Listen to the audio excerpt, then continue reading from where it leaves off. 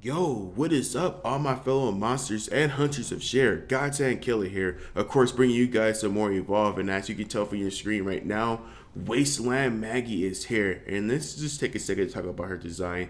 Look at her. She looks completely badass. The whole little white face paint she has all over her head. I think those are glowing contacts. She looks completely badass. Definitely has like a Mad Max filter. I'm sure that's what they were going for, but she's probably one of the best looking character variants that all of them have looked pretty good, minus Tech Sergeant Hank. I mean, some people may like it, I just don't like it as much, but her look is pretty damn good. My tip of my hat goes out to Turtle Rock Studios for her design. But anyways, enough about her design. Let's talk about what can she actually do. On this video, guys, I'm pretty much going to discuss what she can do and what makes her different than the original Maggie. So if that sounds interesting to you, do stay around and watch the whole video.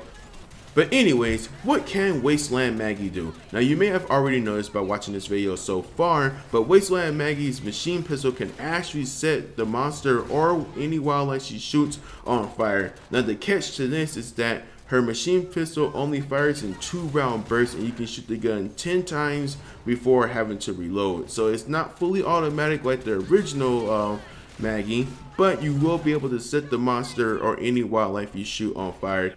It's also important to note that the fire damage didn't seem to be that powerful. Now, I say this because I don't want players going, oh my gosh, Wasteland Maggie already seems overpowered. When I was playing against this behemoth, and I had a few moments where I actually soloed this AI behemoth, and it didn't seem like it did a lot of damage. Sure, it kind of like the poison, it took a little bit of damage after the shots itself, but it wasn't something like, oh my gosh, this is gonna be a huge problem. It didn't take a lot of damage on this behemoth at all. So monster players, you can sweat less.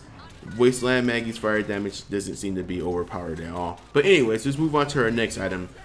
Her harpoons. Now, following the same thing that her machine pistol has, this harpoon will set the monster on fire, but the big catch is you only get one. So you, instead of having 3 harpoons where you can kind of try to lock the monster down in place, or just hold them down for a couple of seconds for hunters to get damage, you're only going to have one. So if anything, it's going to be more for doing damage than it is going to be for trapping the monster. So that's something to think about. Rather, if you want to be a trapper that can hold down the monster with her harpoons, it'd be annoying, or you want to just do a little bit more damage. Now, last but not least, is probably one of the most awesome things about Wasteland Maggie is, well, Wasteland Daisy. Wasteland Daisy has a damn flamethrower strapped onto her back. Now this is cool because now Daisy can actually participate in the battle and actually help do damage.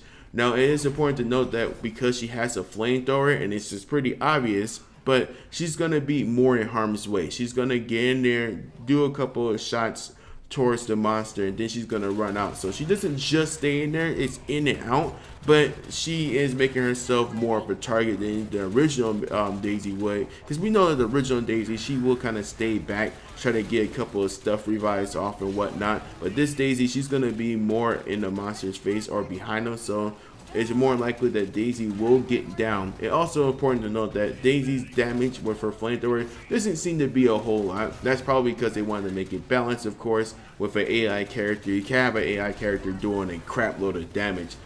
Also, Wasteland Daisy can revive your teammates. Now, I say this because there was a rumor going around that Wasteland Daisy wasn't going to be able to revive your teammates, but I did catch her reviving a teammate. I believe it was either this match or the last match, so she can revive your teammates, so that's something that they didn't take away from her, which is a good thing. So, pretty much, guys, the differences with Wasteland Maggie that makes her different than the original is that her machine pistol fires in 2-round bursts but can set the monster on fire. She has one harpoon but can also set the monster on fire, and she has Wasteland Daisy, which can of course set the monster on fire. You notice the theme here? Wasteland Maggie is pretty much a power maniac. She likes setting things on fire. It's her thing, don't judge her. We all have a little bit of weirdness in us.